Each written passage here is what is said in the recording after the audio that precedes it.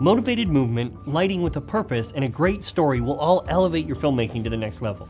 But when you're truly ready to step into the professional arena, it's time to consider leveling up your camera package. Why upgrade? What is the real advantage of stepping up to a professional camera system like the Canon Cinema EOS cameras?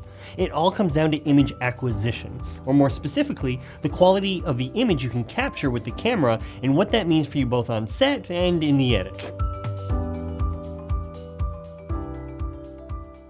The key benefit Canon Cinema EOS cameras will provide over DSLRs and consumer camcorders is the expanded dynamic range in the footage. What do we mean by dynamic range?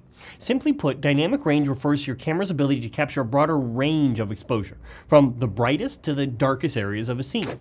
How much range a specific camera can successfully capture without losing any detail is the dynamic range. The latest Canon Cinema EOS cameras, like the C200, can capture around 15 stops, nearly twice the range of most DSLRs, consumer camcorders, and smartphones.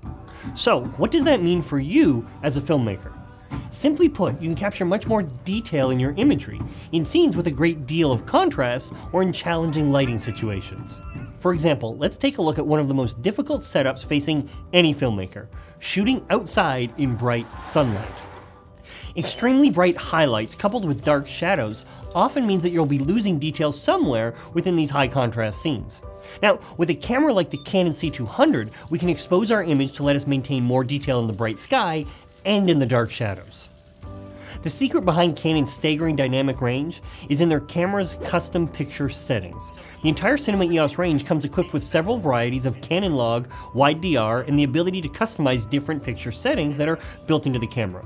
Each camera comes with different varieties of Canon Log, requiring a few different steps in post, but more on that in a bit. When it comes to recording in Canon Log, there's a lot of math and lighting theory that goes into how it works, and we basically need an entire series, and probably an engineering degree, to explain the specifics. In short, a log format like Canon Log essentially takes all the information coming in your camera's sensor from pure black to pure white and records it in a compressed way that spreads all that information out evenly across an exposure curve.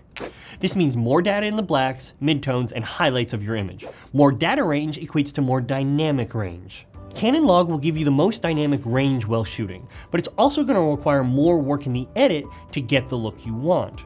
That's because to squeeze all of that information into your footage, the files have a washed out and slightly desaturated look right out of the camera. And if you're proficient at color correction and want a ton of latitude to dial in your look while you edit, then Canon Log is definitely the way to go for you. Now, we're often telling stories quickly while collaborating with filmmakers all over the world. So for us here at Muse Storytelling, we want the dynamic range in our images, but in a format that's a bit less post-production intensive. That's why we prefer the wide DR gamma setting on the C100 Mark II and the C300 Mark II. Or if we're using the new Canon C200, we prefer Canon Log 3. Wide DR and Canon Log 3 both allow you to capture a wide dynamic range without the need to heavily grade your footage in post. So if you have a bit less time to dedicate to post-production, these settings will give you an amazing image with a great dynamic range without the need for as much post-production work on your image. Camera movement, lighting, and a clear purpose all are essential in crafting more powerful films. As you continue leveling up your filmmaking, you'll soon discover that the tools you use to tell your stories will also need to be more powerful.